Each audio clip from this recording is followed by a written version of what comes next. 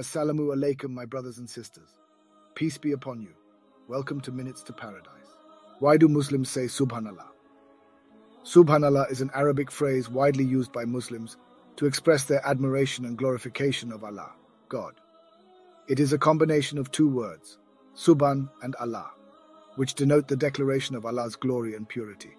Subhan is derived from the Arabic root word sabaha, meaning to declare Allah's glory and purity, and Allah is the Arabic name for God. When a Muslim says Subhanallah, they are affirming and acknowledging the greatness and power of Allah. Muslims use the phrase in various situations, such as when witnessing the beauty of nature, receiving good news, or expressing gratitude and appreciation. It is also commonly used as a form of remembrance or dhikr, which is a spiritual practice in Islam that involves the repetition of phrases or names of Allah to draw closer to Him. In addition, Subhanallah is a way for Muslims to express their love and devotion to God, and to recognize His majesty and magnificence.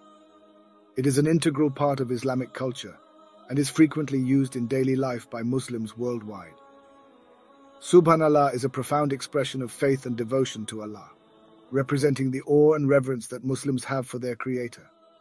It is a beautiful reminder of the power and greatness of Allah, and it helps Muslims to maintain a close relationship with Him.